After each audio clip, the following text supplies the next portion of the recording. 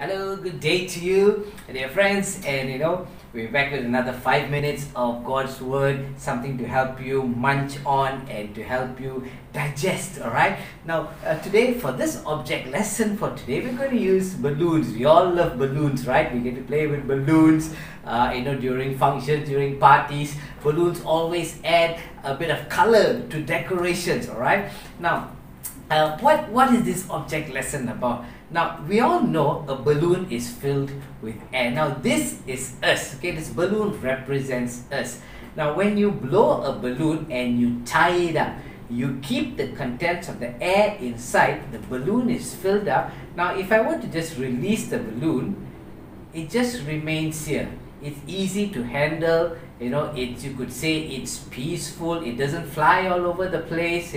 If I just leave it, whatever I'm doing, I can still manage it. Why? Because the air inside is holding the balloon in place. It's not darting all around the place. If it's a helium balloon, then you'll just see it float up very gently.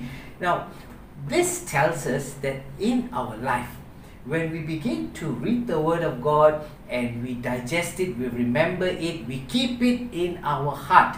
That's what Jesus tells us. When we read the Word, we should keep it in our heart. Why? It is because in our heart, that is where we make all our decisions.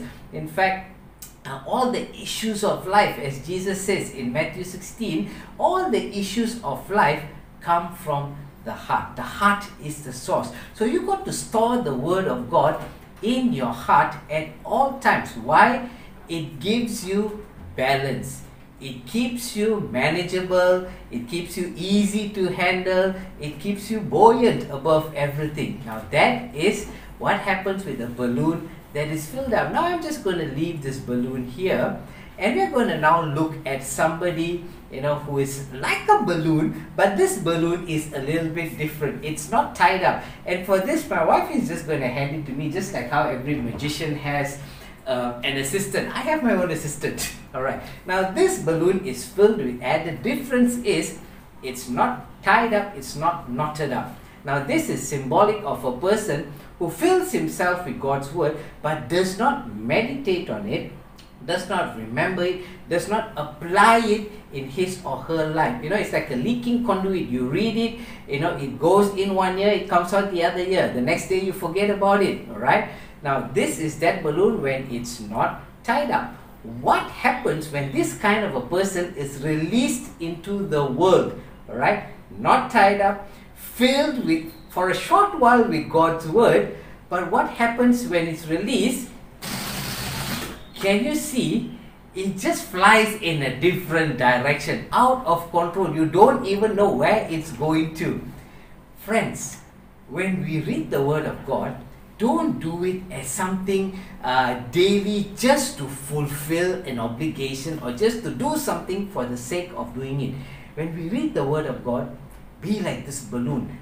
Tie it up into your heart. Tie it up into your life. In fact, that's what the word meditate means. When you meditate on something, you muse over it, you peruse over it, you recite it, you remember it, and you apply it in your life. When the Word of God remains in you, you become like this balloon, not flying all over the place like the balloon earlier that was not knotted up. When you tie up the Word of God in your life and you seal it in your heart, you become like this balloon, which is so easy to handle. You see, if I just leave it down, it will just stay there. Alright. Now, the Word of God tells us in 1 Corinthians chapter 14 verse 33, God is not the author of confusion, but of peace. Let me repeat that for you. God is not the author of confusion, but of peace. If you want to have peace in your life, fill yourself with the Word and keep the Word in it. When the Word escapes from you, confusion comes in. That's why you may be like the balloon, darting all over the place, like a headless chicken, they would say. Now, can I encourage you for today? When you read the Word, keep it in your heart. Why? Because you want balance in your life and you want the Spirit of God to keep you in place so that you do not react unnecessarily out of your emotions. So we thank God for this lesson that we get to learn, and it's my recommendation to you. Memorize the Word, Keep it in your heart so that you don't become like the balloon that is darting all over the place. You become a beautiful balloon that is balanced, in peace, and without confusion in your life. Have a blessed, peaceful week.